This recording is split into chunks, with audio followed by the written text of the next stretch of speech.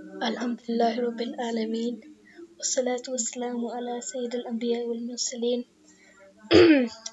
Amma ba'du, fa'udhu billahi minash shaitanir rajeem. Bismillahir Rahmanir Rahim. Asalamu Alaikum wa rahmatullahi wa barakatuh. Today is the night of Shab Barat. All praise is due to Almighty Allah, Master of the Day of Judgment. Choicest peace and salutations upon the Master of Humanity, Sayyidina Rasulullah sallallahu alayhi wasallam, his family, companions, and all righteous servants of Allah. The bountiful Allah subhanahu wa ta'ala in His infinite mercy has provided us with such an auspicious night so that we may take advantage of it and repent for our sins, and thus obtain His grace and favour. It is for us to take full advantage of this night, and during this night offer special prayers and repent sincerely for our past sins and ask for His forgiveness. Shab Barat, next to Laylatul Qadr, 27th night of Ramadan, in auspiciousness.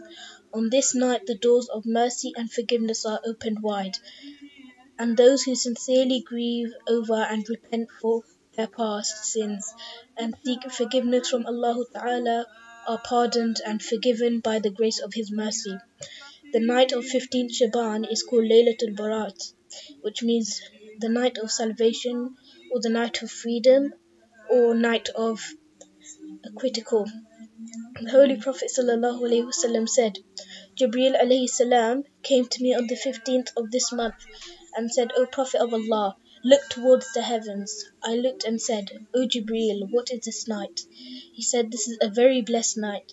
Allah Ta'ala opens 300 doors of mercy on this night, forgives all the Muslims, but not those who are hypocrites, polytheists, magicians, fortune tellers, adulterers and drunkards, and those who spread mischief amongst the Muslims, the usurers, and those who disobey parents.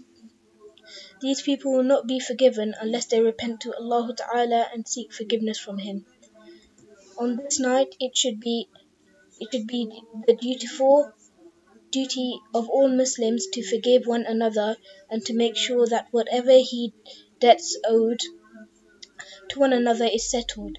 The importance of Huquq al-Ibad cannot be overemphasized, as this is among the prerequisites for proper ibadat.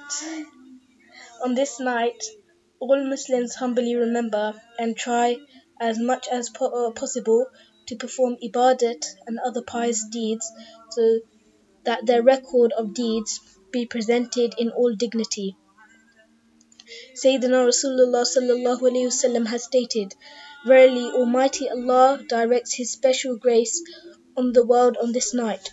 He forgives my ummah more than the number of wool that is found on the sheep of Bani Qalb, possessed the most number of sheep than any other tribe. How great is the mercy of Allah subhanahu wa ta'ala on this night that He forgives millions of Muslims.